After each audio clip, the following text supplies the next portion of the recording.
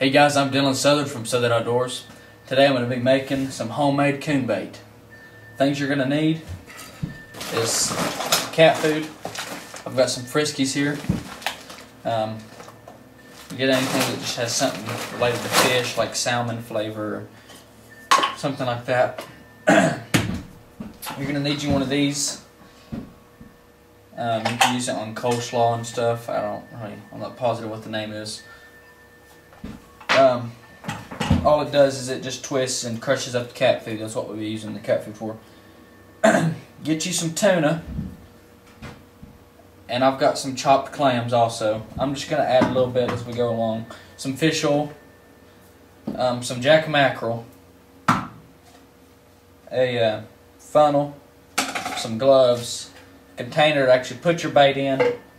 And a container to put your tuna juice in.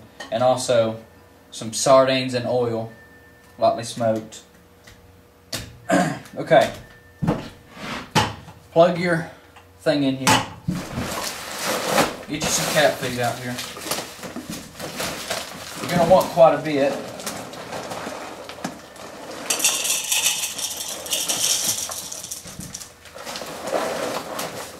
I've got a smaller one of these, so it ain't going to do as much, of course, but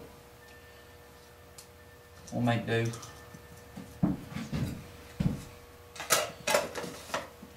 Then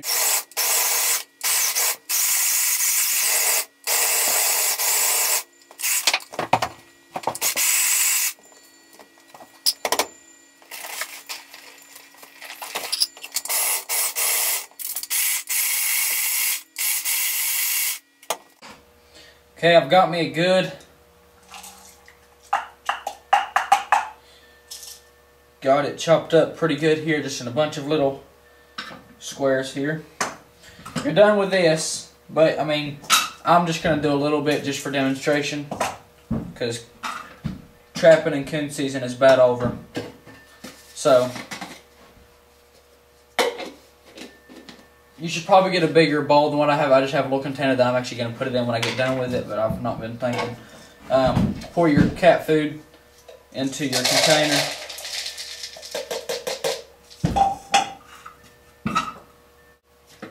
Alright, something else you can add to this that I don't have with me is fryer oil. After you get done frying something, just get the oil out of it. That's when you would want to pour it in here and mix it up real good. Also, something you're going to want to add is cherry oil, about 5 milliliters.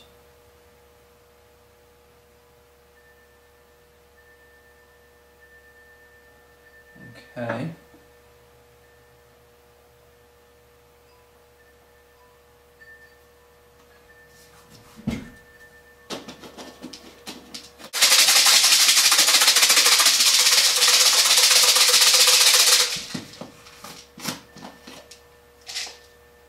And there's, yeah, I mean, that just reeks of cherries, so I mean, it don't take much at all.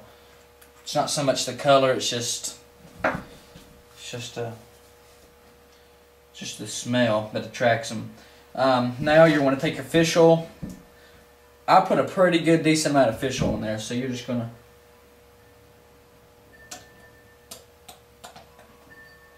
soak that up real good.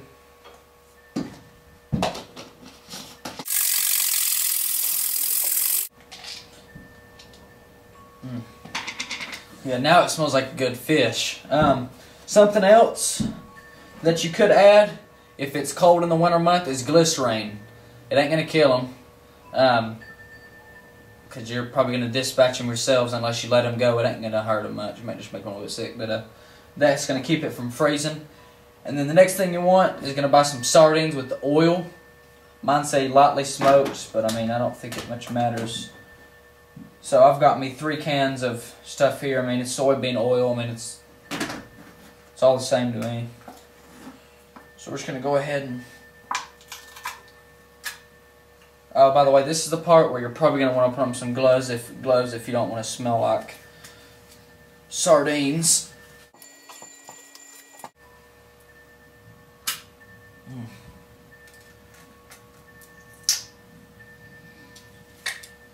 Now make sure you get all the oil and all the fish inside your container.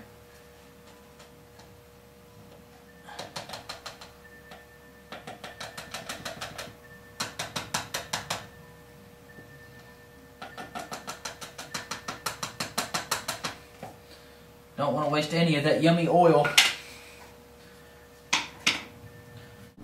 Something that you should have is a stick. Mainly the purpose is to just get your sardines mixed up real nice. Man.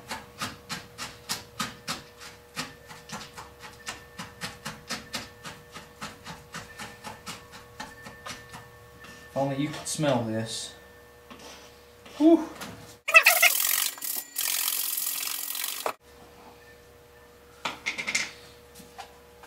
And now it's starting to. Now it's going to start making a real good paste. Next thing is get your little container in your funnel.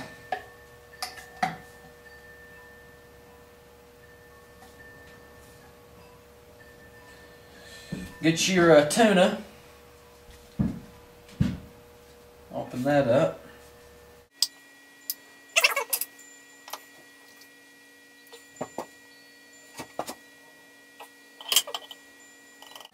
For some reason my tuna I opened don't have hardly anything in it, so of course it's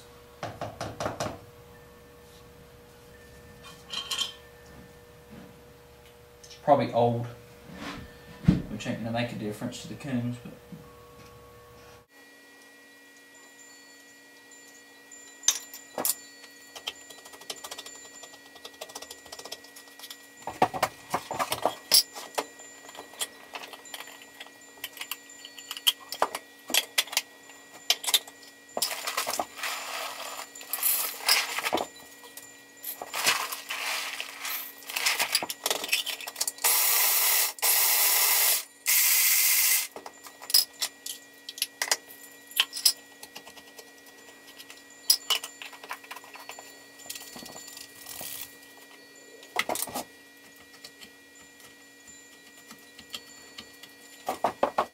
a little bit more fish oil.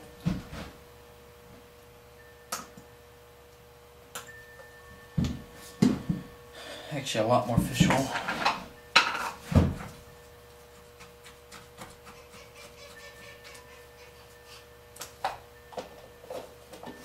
That's what's going to make it like a paste.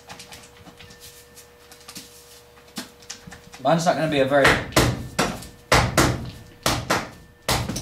Mine's not going to be the best paste in the world just because I don't have glycerin or anything with me. But again, it's just an antifreeze, so I mean...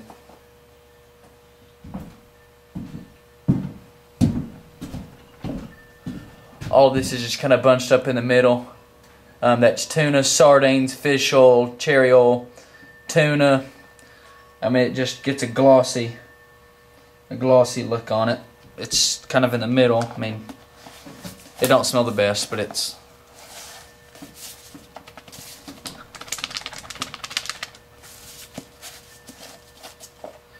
so I mean that's gonna make a good paste for you for dirt hole sets, or if you want to put it in a dog proof coon trap. I mean, it's all gonna work the same.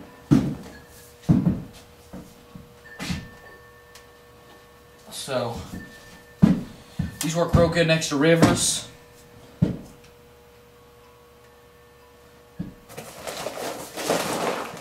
I'm going to go ahead and make another batch, but